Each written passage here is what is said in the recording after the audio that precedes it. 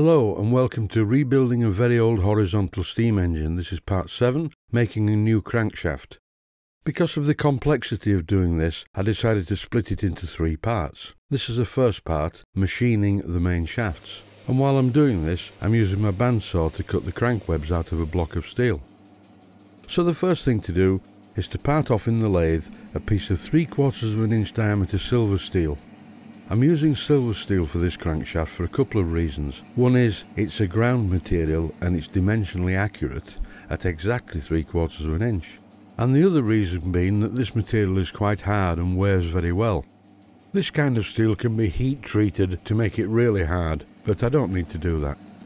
You will notice as I'm parting this off in the lathe that I'm using some lubricant. It's just 3-in-1 oil and it does the trick and doesn't make much mess. So once I parted off the piece of silver steel, I faced it with a carbide cutter. And here you see the 2 blanks set either side of the original crank web. Now it's time to get the dimensions from the original crank web and duplicate it with the steel that I cut earlier, starting with cutting the pieces to length. Time now to check some tolerances. This is the original piece of crankshaft, and here I'm trying it in the flywheel and it's a very sloppy fit. This is the new piece of 3/4 inch diameter silver steel, and this seems to be a slightly better fit. In this clip, I'm drilling a centre hole in the crankshaft using a centre drill. More about this later. Now over to the milling machine. What I'm doing here is using an original piece of the crankshaft, the broken part, just to make sure that the milling cutter is in the centre. And then I put in the blank piece and I'm milling a slot for the keyway. This is a very slow, laborious process on my small milling machine. It takes a long time to do and you must not rush it. This is quite a fine cutter. It's slightly smaller than I need, because if you use one that's a little bit bigger, it's always going to cut over size.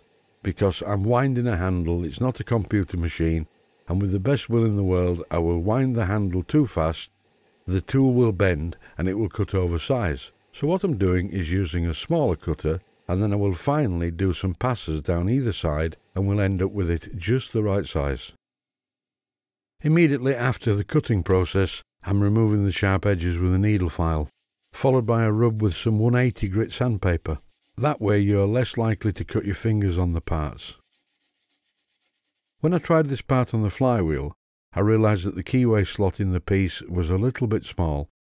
So I put it back in the milling machine and took another cut to make the slot the same size as the one in the flywheel. Over now to the lathe for a bit of routine turning. I must stress at this point that normally for making a crankshaft like this I would use my collet chuck.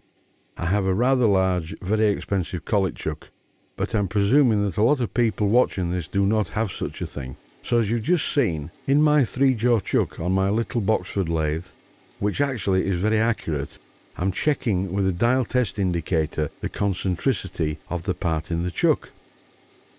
Even though the chuck is accurate, it's worth mentioning that the part must not be taken out of the chuck until the final size of the smaller diameter is reached.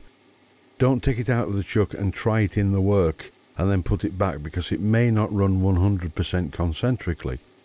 Some chucks are worse than others. This one, luckily, and it really is luck, is very good indeed. One of the main benefits in using a collet chuck is that you can remove the part from the collet chuck and try it on the job, and then if it's not right, put it back in the chuck and it will remain 100% concentric.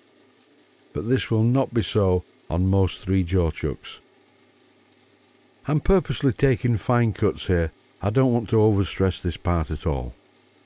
Here I'm speeding up the video because it is a long job as this, it took quite a while, and I don't want the part moving or jumping out of the chuck. And you see me going back and forth, and you can also see me applying some 3-in-1 oil as a lubricant and frequently checking with the micrometer. And when I get near to the finished size, I try the end part before taking the main cut. This end part's going to be cut off because the whole thing is slightly too long, so you can do a quick test with your micrometer before taking the final committed cut and going all the way down. When I was taking the final cut with the lathe tool, I took into consideration the fact that I would be removing a very tiny amount with some emery cloth and some Scotch-Brite before I got a good bearing surface on the part. Here I'm trying the parts on the engine just to illustrate where they go. It's very important that the turn parts are exactly 1/2 inch in diameter. More in the next episode. Thanks for watching and I hope you found it useful.